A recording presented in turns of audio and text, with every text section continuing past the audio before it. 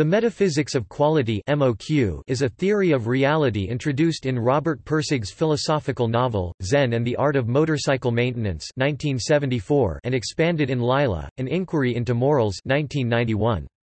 The MOQ incorporates facets of Sophism, East Asian philosophy, pragmatism, the work of FSC Northrop, and indigenous American philosophy.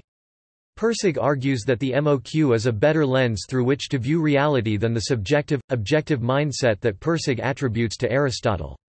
The book Zen and the Art of Motorcycle Maintenance references the Sanskrit doctrine of Tat Tvam Asi, or thou art that, which asserts an existential monism as opposed to the subject-object dualism. Development.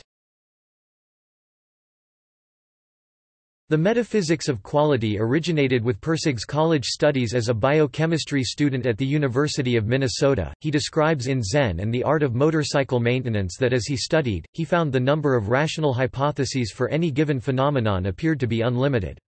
It seemed to him this would seriously undermine the validity of the scientific method. His studies began to suffer as he pondered the question, and eventually he was expelled from the university. After spending some time in Korea as a soldier, Pirsig concluded that Oriental philosophy was a better place to search for ultimate answers. On his return home from Korea, Pirsig read FSC Northrop's book The Meeting of East and West, which related Western culture to the culture of East Asia in a systematic way. In 1950, Pirsig continued his philosophical studies at Banaras Hindu University, where he came across the Sanskrit doctrine of Tat Tvam Asi. In his words, "Thou art that, which asserts that everything you think you are subjective, and everything you think you perceive objective, are undivided. To fully realize this lack of division is to become enlightened." The nature of mystical experience plays an underlying role throughout his work. In the late 1950s, Pirsig taught rhetoric at Montana State College, Bozeman and, with the encouragement of an older colleague, decided to explore what exactly was meant by the term quality. He assigned his students the task of defining the word. This, coupled with a Native American church peyote ceremony he attended with an anthropologist friend, James Verne Dusenberry, led Pirsig into what he called a mushroom cloud of thought. Pirsig began developing his ideas about quality in his first book, Zen and the Art of Motorcycle Maintenance, and expanded and codified his ideas into the MOQ in Lila. Quality. Quality, or value, as described by Pirsig, cannot be defined because it empirically precedes any intellectual construction of it, namely due to the fact that quality, as Pirsig explicitly defines it, exists always as a perceptual experience before it is ever thought of descriptively or academically. Quality is the knife edge of experience, found only in the present, known or at least potentially accessible to all of us. Cf. Plato's Phaedrus, 258 d. Equating it with the Tao, Pirsig postulates that quality is the fundamental force in the universe stimulating everything from atoms to animals to evolve and incorporate ever greater levels of quality. According to the MOQ, everything including ideas, and matter is a product and a result of quality. Static quality patterns and dynamic quality. The MOQ maintains that quality itself is undefinable Tao, but to better understand it, Pirsig breaks quality down into two knife-edge forms, static quality patterns patterned and dynamic quality unpatterned. The four patterns of static value as well as dynamic quality account exhaustively for all of knife-edged reality. As the initial cutting-edge dynamic quality becomes habituated, it turns into static patterns, viz., data, expectations. It is important to note that Pirsig is not proposing a duality, quality is one, every last bit of it, yet manifests itself differently. Rather than dualism, this manifestation of quality in terms of dynamic and static aspects represents a dialectical monism. Dynamic quality. Dynamic quality cannot be defined. It can only be understood intellectually through the use of analogy. It can be described as the force of change in the universe. When an aspect of quality becomes habitual or customary, it becomes static. Pirsig calls dynamic quality the pre-intellectual cutting edge of reality. because it can be recognized before it can be conceptualized. This is why the dynamic beauty of a piece of music can be recognized before a static analysis explaining why the music is beautiful can be constructed. Static quality patterns. Pirsig defines static quality as everything which can be defined. Everything found in a dictionary, for instance, is static quality. These static forms, if they have enough high or low quality, are given names and are interchanged with other people, building the base of knowledge for a culture. So some cultures divide between things other cultures perceive as equal. Pirsig gave as example the sounds of the Indian syllables dha and da, which are absolutely equal to Western ears, and some cultures haven't any words for a specific meaning at all. For example, Spanish has no word for accountability. Pirsig divides static quality into inorganic, biological, social, and intellectual patterns, in ascending order of morality. Inorganic patterns, non-living things. Biological patterns, living things.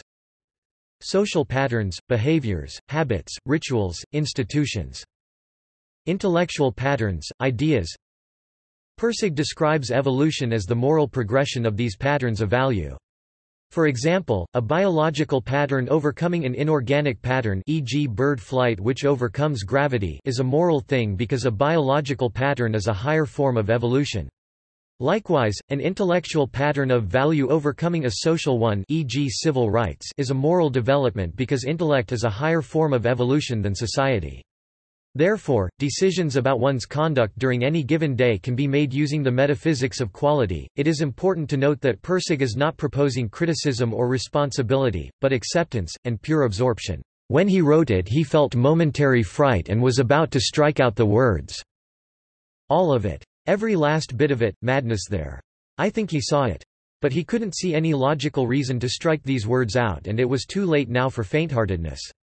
He ignored his warning and let the words stand. ZMM, ch.20. Good as a noun. That was it. That was what Phaedrus had been looking for. That was the homer, over the fence, that ended the ball game. Good as a noun rather than as an adjective is all the metaphysics of quality is about. Of course, the ultimate quality isn't a noun or an adjective or anything else definable, but if you had to reduce the whole metaphysics of quality to a single sentence, that would be it. Lila, the end.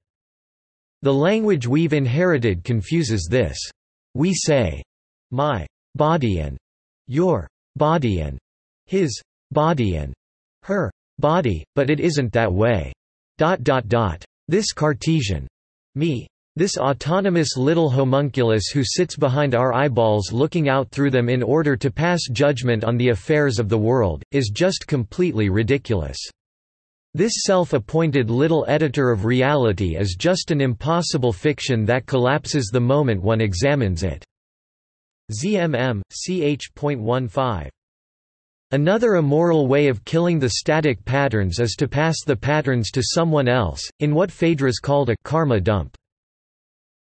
If you take all this karmic garbage and make yourself feel better by passing it on to others, that's normal. That's the way the world works.